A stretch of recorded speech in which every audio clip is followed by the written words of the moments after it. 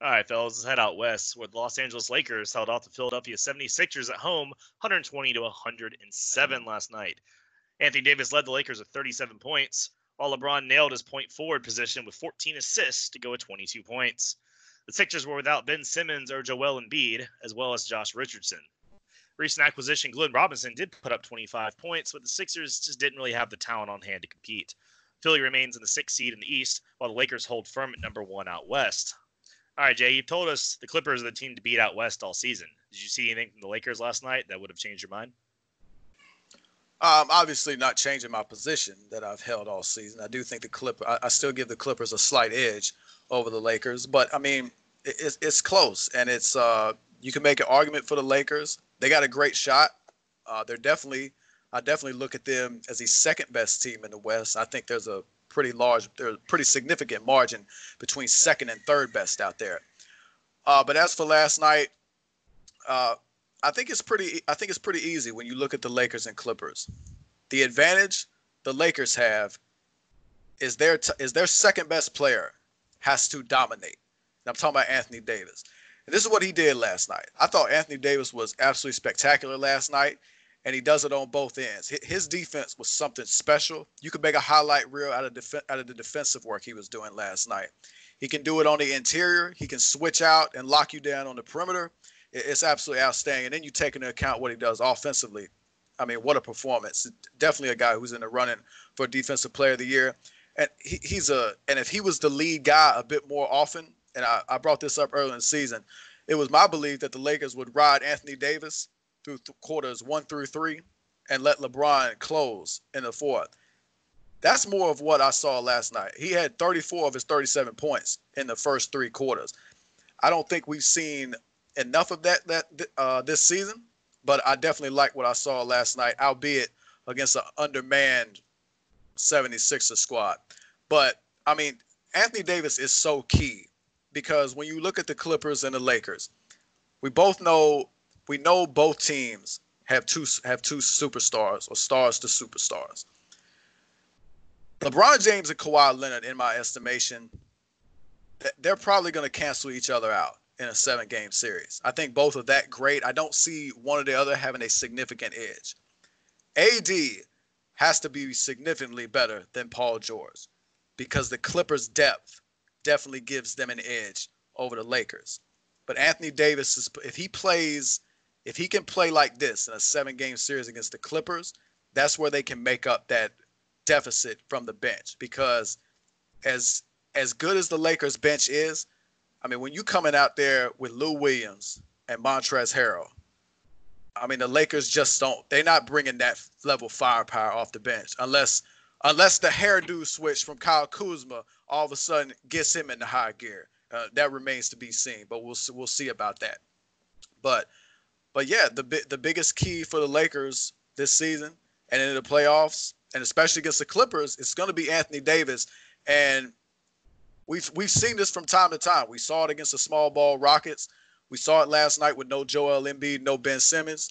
Anthony Davis is a mismatch in this league of small ball and outside shooting.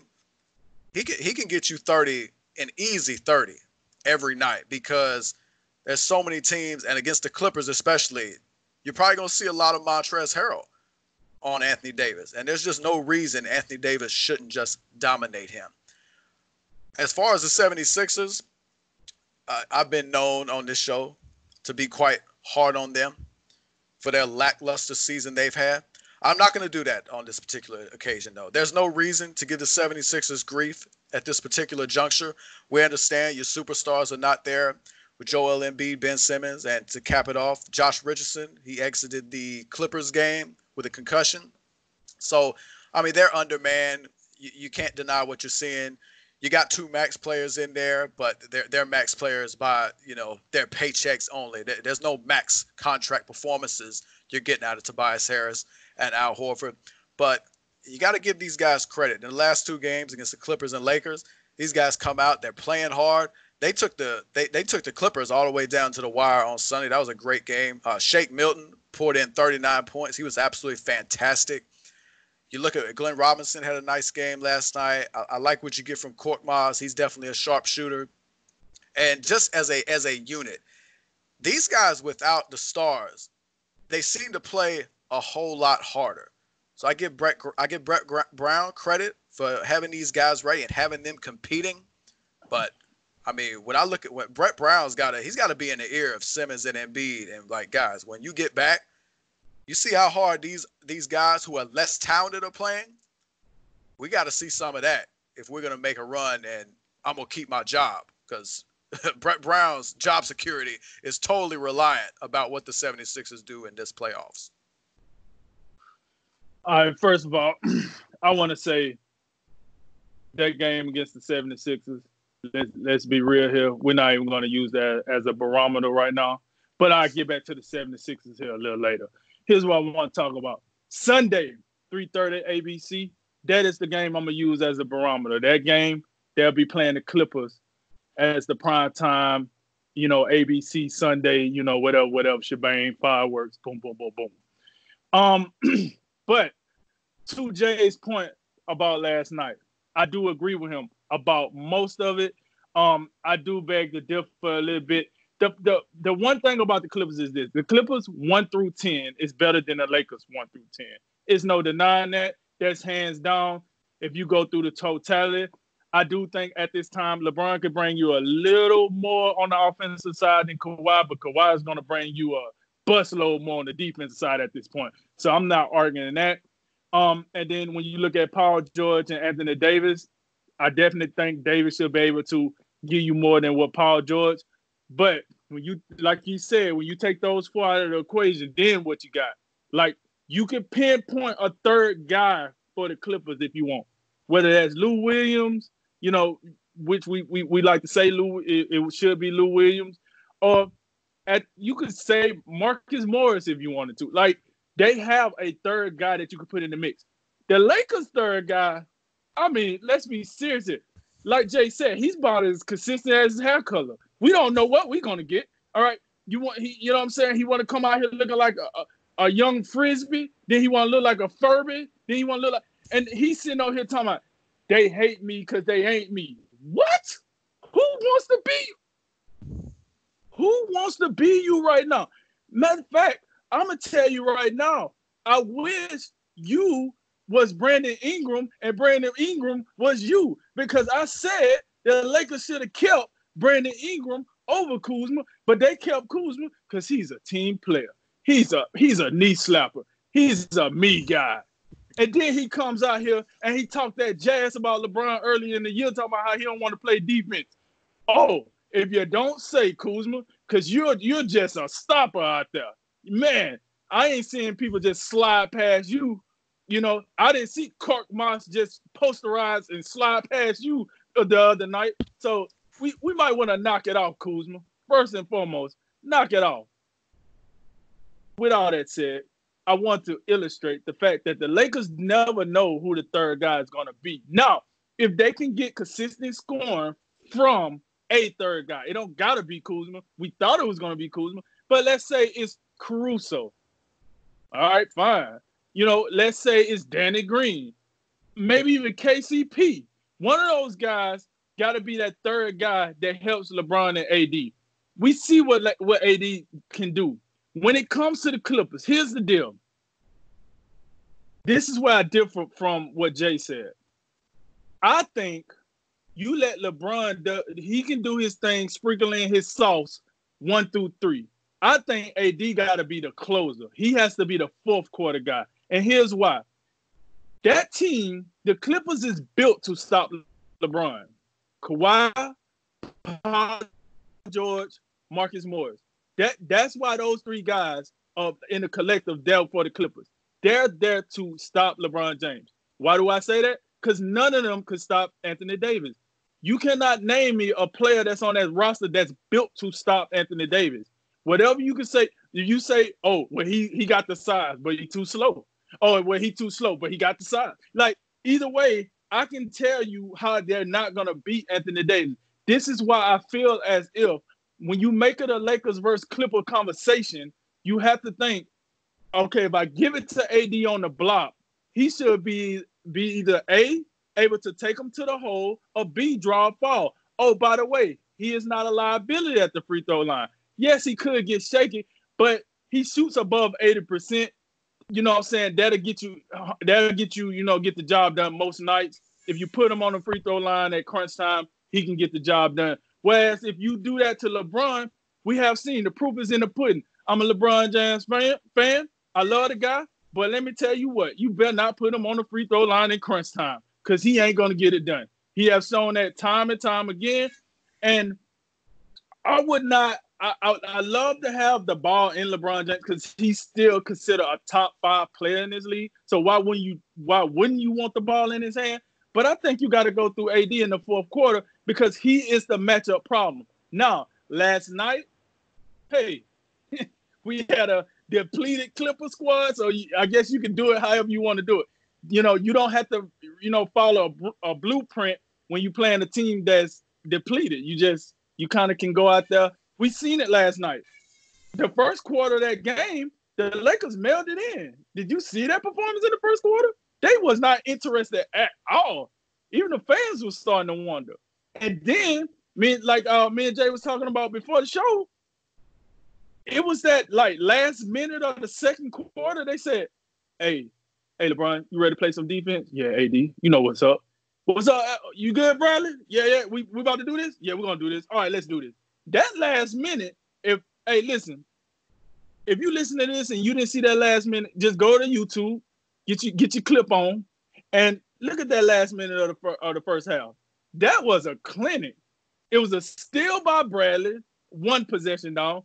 Bradley, he throws it to LeBron. LeBron throws it to KCP for an easy dunk. Then the 76ers come back down again.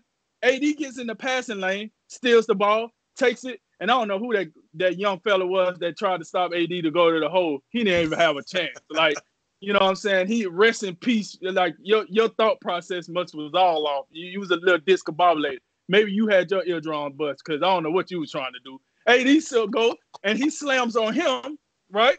And then the third straight possession, they coming down like, oh, we finna get this shot up before half. And then LeBron, old man Bron, sends his shot to the nosebleeds. So I'm like, okay, well, hey, the Lakers got a little switch to them, I guess. Like when they feel like it, they can turn it on. And I thought that at that point, pretty much the whole third quarter, the Lakers dominated that game. They didn't really, put a whole lot of effort into the fourth quarter, but they had such a gap that they could mail it in for majority of the fourth quarter, and they only had to play a small sample size, 2 to 3 minutes to get the job done in the fourth quarter. So listen, at the end of the day, it's very hard to answer that question with this 76er team. Maybe if we had a full 76er team, a 76er team that was clicking, even a 76er team that's in Philadelphia, because evidently they 2 different teams. If you give me the 76er team that's in Philadelphia playing at the Wells Fargo Center, then I would say, hey, you know what I'm saying? We've seen something that we can go off of. But it's a little hard for me to go for that now. I was impressed with what I seen with the Lakers, but give me something. Let me see what you do against the Clippers. Because now the Clippers are healthy. Like, they are healthy now, and they playing some ball. I mean, they ran the Nuggets out of the gym the other night. And you know what I mean? And the Nuggets is a team we had respect for before the season. At least a team we consider a playoff team, if nothing else. So they ran them out the gym. It wasn't even the Mile High City. Yeah, that's exactly what it was. So they was out of there. So let's see what they do against the other team in LA on Sunday, and then I'll reserve my opinion for that then. Oh man, the one-liners always get me. I love them. Yeah, man, overall, I think this would have been really embarrassing if the Lakers would have managed to lose this game, especially the lackadaisical way they started. You're talking about a Philly, a team without 3 of their 4 best players and a team that hasn't won on the road since January 20th. That would have not looked good, but they obviously were able to get it done. I was a little surprised. I guess a little surprised at how dominant Anthony Davis was for most of that game. I guess I always think of Philly as one of these bigger teams that has more of a chance to guard a guy like Davis. But again, missing Embiid really takes away a lot of your defensive efforts.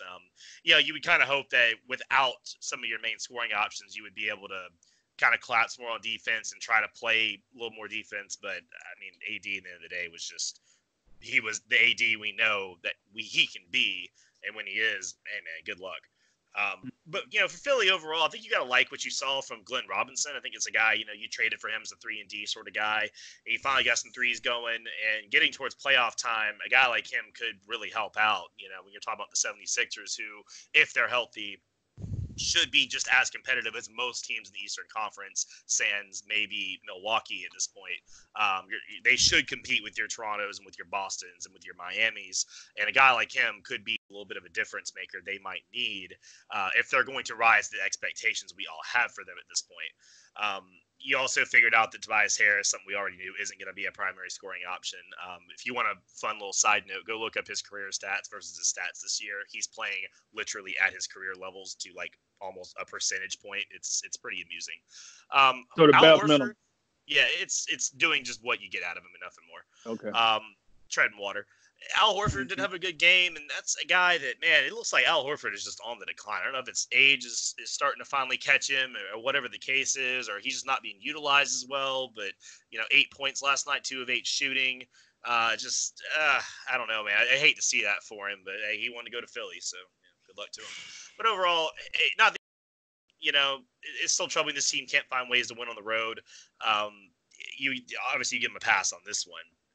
5 of the next 6 games are at home in the Eastern Conference. So, we're going to see if they're going to be able to sneak back into that 4 seed. But as we just mentioned, Miami is going to be coming hot on their heels. So we'll see. And yeah, for Los Angeles, y'all pretty much covered it top to bottom. This is what you want to see from the Lakers.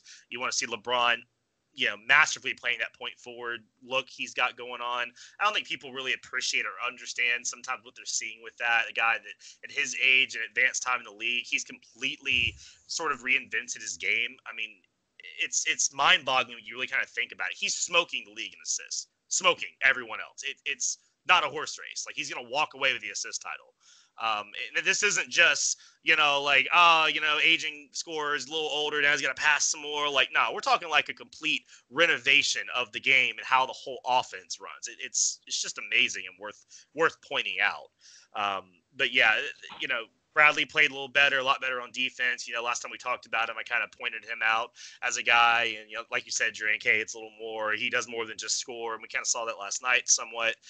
Kuzma is still obviously an issue, still a guy you're not getting to figure out where his place is in this offense. And that's something they're going to have to address, I think, to get over the Clippers because they're going to need the depth that he provides. And they just haven't figured it out yet. But there's something there, man. I think they gotta continue to experiment, rotating them in different times to different players. They got to figure that out because they don't. That's going to be a big problem come playoff time. But overall, yeah, I think the Lakers did what they wanted to do, and the Sixers just other guys. Yeah, the Lakers. They won't win the title without a third scorer. And look, they didn't add another playmaker, so it's got to be Rondo. Rondo's got to be the guy to come off the bench, spell LeBron at the playmaking role, maybe let him play off ball a little bit. I know you like Caruso, and Caruso still deserves minutes, but he's not the playmaker. He's not going to run the team like Rondo does. So that's why I still think Rondo is a key on this team.